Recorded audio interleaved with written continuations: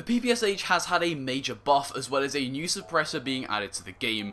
So without further ado, let's just get straight into the updated loadouts after all of these balance changes. Like, comment and subscribe, and let's just get straight into it. Okay, so number one is the all-time classic loadout being the Amax. Now, what's different about today is that it's going to have the PPSh as a new SMG. Yes, I am recommending the PPSh for the first time because it is actually sick now. As you can see on this chart, it almost has the fastest time to kill of all the SMGs, narrowly being beaten by the Cold War and the Modern Warfare MP5.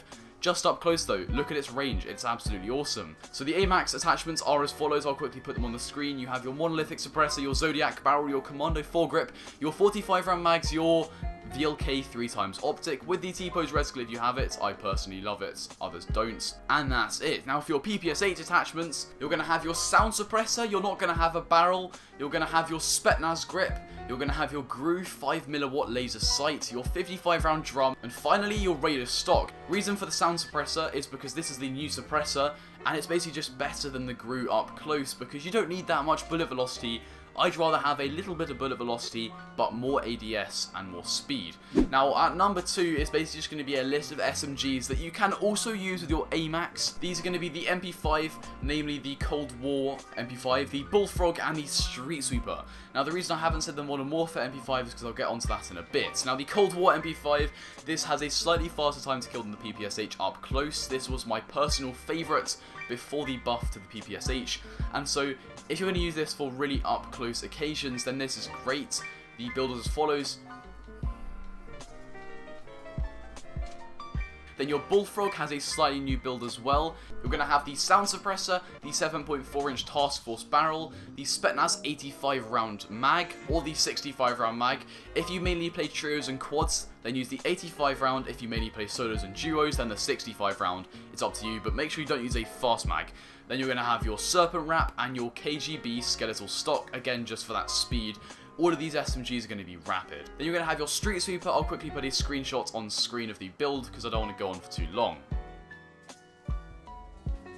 Now next up, I'm going to talk about the Modern Warfare MP5 specifically, as I said I would.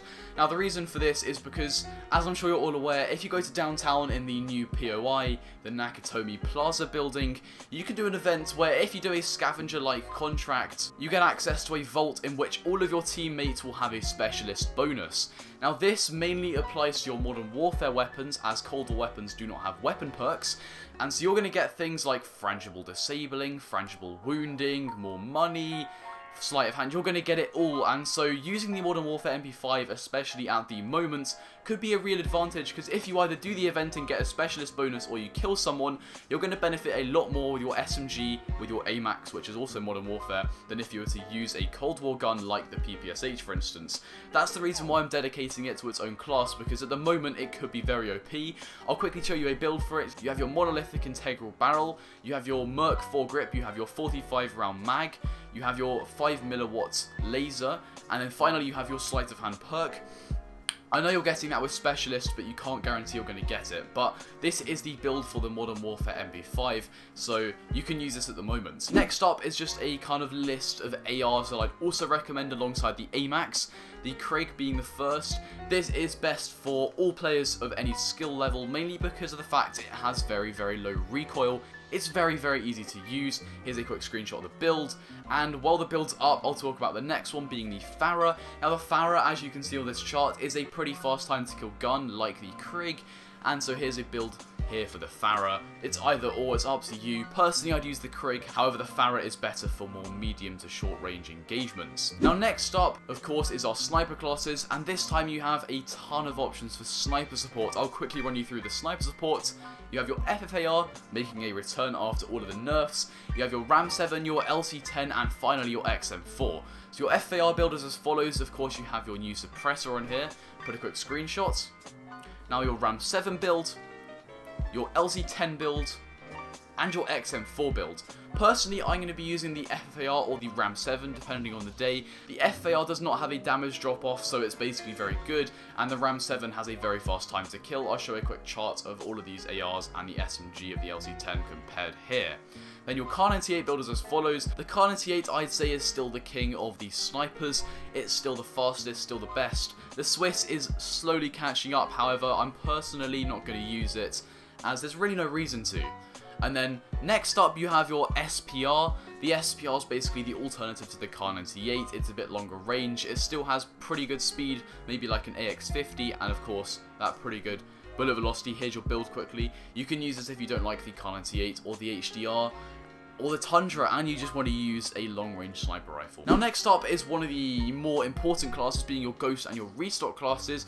Now in the second, or your free loadout, whatever you want to call it, you're going to want to pick up Ghost or Restock to add to your class, depending on how you play like. Personally, I usually get Restock, however, Ghost is also a great option. What you're going to do is you're going to pick the AR you're using, so your Amax, your Craig, or your ffar, whatever it is, and then you're going to pair this with a Psychoff single pistol, build on screen for the Psychoff here, and of course you're going to have your Ghost or your Restock perk, pairing this with a C4 or a Semtex, and a heartbeat sensor or a stun, depending if you're using Ghost or Restock. Now finally, the last class is one that I'm going to say is probably the most important, if not the second most important, being your fully loaded Ghost class. Now this might sound a bit ridiculous. How is this the most important? Well, I'll tell you. If you land back from the gulag in the last zone, you're the last one left in your team, or you've got one teammate and you need to help, what are you going to do? Well, with this fully loaded class, it's going to give you max ammo, an AR with almost no recoil, and a secondary with full light ammo. This basically just allows you to help out, so you're not going to be asking for ammo, and you can help in a gunfight if needs be without showing up on the map. Personally, I'm going to be using the Growl, however the Amax is also a great option for this. I'll put both builds on screen. Here's the Growl first, and here's the Amax second. As you can see in both of these examples, I've removed the Commando foregrip and replaced it with the fully loaded perk. Then your Psychoff pistol is the same in the Ghost and the Restock classes, being here. And this just means that you're going to be able to help out your teammate, or you're going to be able to clutch up on your own with max ammo. It's a great option, and add it. So overall, the main changes are that you're not going to be using an agency or a groove suppressor for your SMGs, and instead the sound suppressor, and for sniper support basically the same. And of course, the PPSH is now the new SMG to use, in my opinion. It has a great range, as you can see on the chart here. I'll quickly show it again. And it beats the Bullfrog now. It's absolutely great. I was absolutely loving it, using it last weekend. So that's basically all from me. If you enjoyed this video or found it useful, please do like, comment, and subscribe, telling me which classes you're going to be using down below. If you think there are any guns that I've missed out, please do tell me down below. I'll try to read all of the comments. But that's all from me, and I'll see you in the next one. Goodbye.